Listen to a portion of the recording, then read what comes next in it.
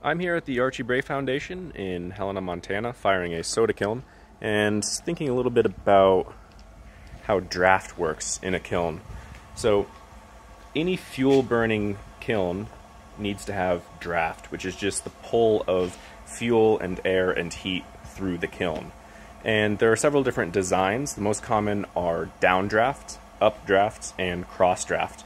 And these terms just refer to the relationship between the flue, the entrance to the chimney, and the source of the fuel. So this particular kiln has the fuel coming in at the bottom of the kiln, and the flue is also at the bottom of the kiln. So the fuel goes in, hits a bag wall, which is just a row of bricks, bounces up, travels back down the flue to go out the chimney.